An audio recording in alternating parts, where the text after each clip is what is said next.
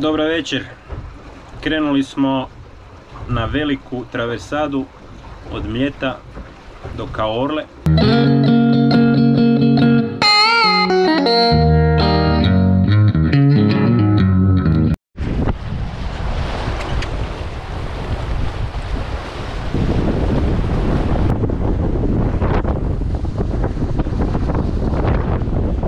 Korčula.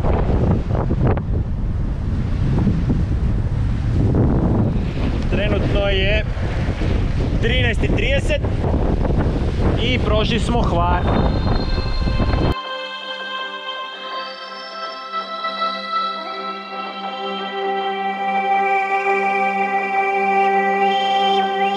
Evo nas u Splitu, cvit Mediterana. Došli smo po ovo.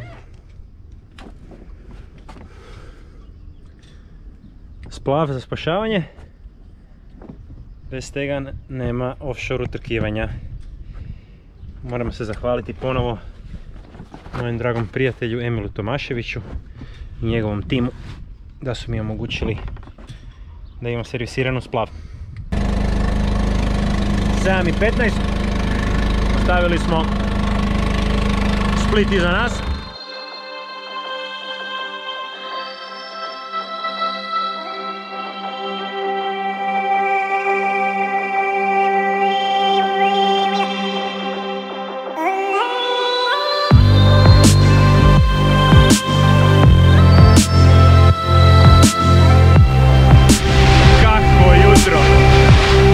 Nijednog oblaka, ne?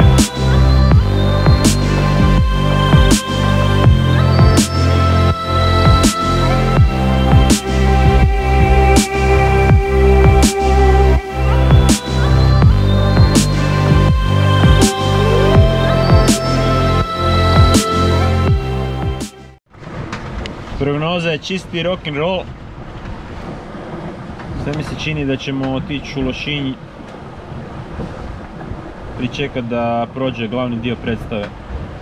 Evo, negdje sam vidio na nekim gribovima da bi moglo biti preko 60 čvorova vjetra. Ali čim vidite ovakvu zastavicu, znači oluja. I to je točno u Kvarneru, noćas.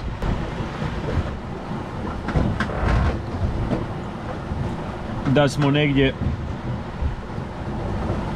na moru i da to ne možemo izbjeći, onda čovjek mora stisnuti zube, ali ovak treba čuvati brod i samog sebe. I ako ima mogućnost, bolje je to zaobići. Niko se ne treba junačiti na 60 čvorova. Joj, što ne voli morcu. I eto nas u Lošinju, domu našeg prijatelja Vekija Kabalina.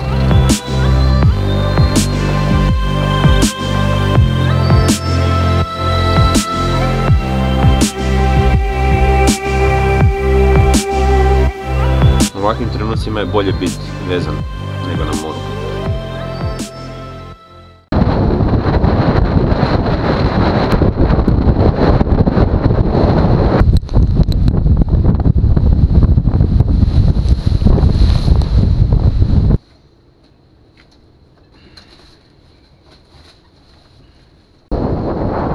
Evo, krenuli iz Lošinja u 11:40. Puše bura, u kanalu bi je trebalo biti između 20 i 30.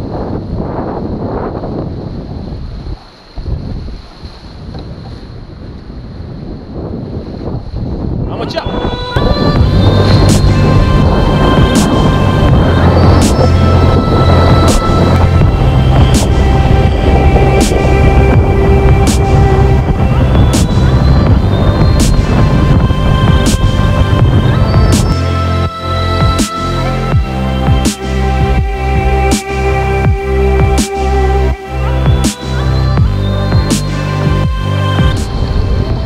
Evo Petre!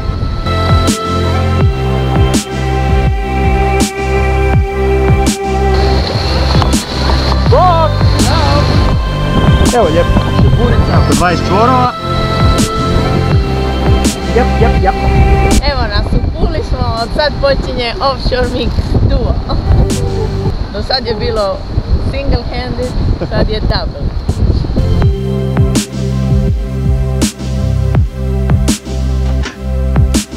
I evo nas u Puli.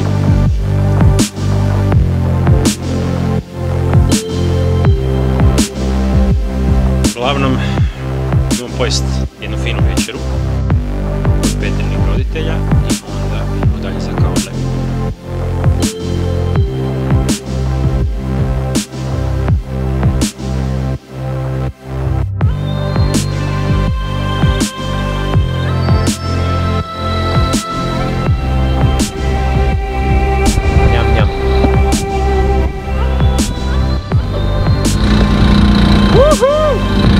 Traverza Jadrana gotova, 300 milja. Caorle! Zeleno more.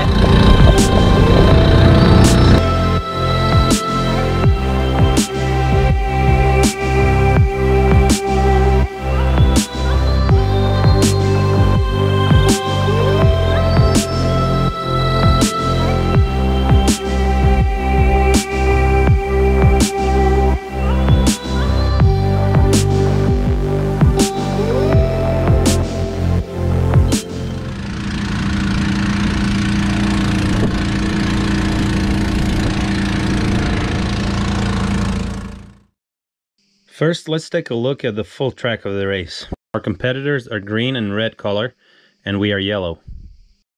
Our track is considerably longer than the one of our competitors. Let's see why. After starting, our first leg took us 20 miles downwind to the first mark. According to the forecast, wind was shifting to the right, so we chose a more direct line than our competitors and were thus able to profit from the shift. After turning the first mark, we sailed upwind in 5 to 10 knots of wind. According to weather routing, we chose to tack and stay further away from the land. This is because weather forecast promised more wind offshore. This is the real situation. Wind shifted and was stronger closer to the shore, so our competitors were faster. After turning the final mark, we based our strategy again on the weather forecast, which predicted land breeze during the night, turning to northeasterly in the morning. So we followed the route closer to land in order to find ourselves in favorable position once the northerly starts blowing. At the same time, our two competitors chose a direct line towards the finish and stayed offshore in the same, although somewhat weaker breeze. This is the position of boats in the morning, as the land breeze dies out. According to weather forecast, we are expecting wind from the north, but instead we get the wind from the south. Our angle is still strong, but not as strong as it would be if the wind came from the north. Wind from the north comes during the last few miles of the race, but too late to change anything.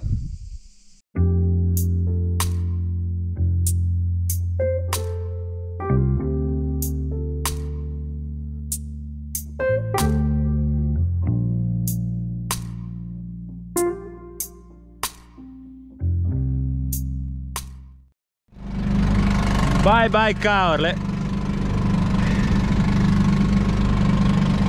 A sada 300 milja nazad doma. Juhu!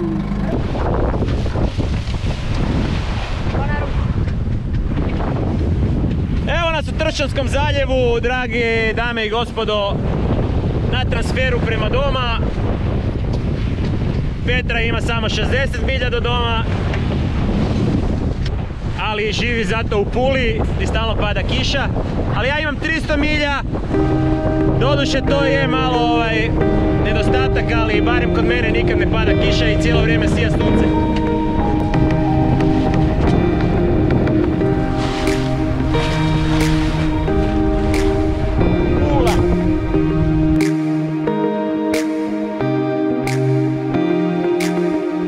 Novi član posade u projektu Insomnija. Sven Šoje. Bok. Dobar. Odlično. Da još malo više odspavan, bilo bi još bolje. Ali zato si ti tu. Evo ga.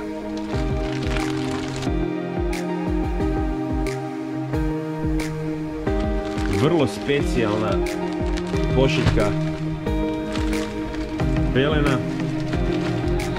Tako da ćemo evo sad prvi put na ovom brodu ili na bilo kojem moj brodu kod manevara stekat pelene.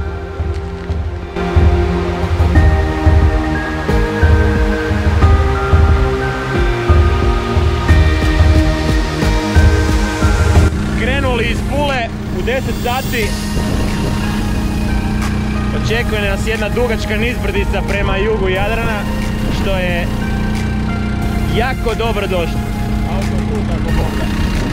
Autoput. To se zove Jadranska maestrala. Za sada transfer kakav se poželjeti može.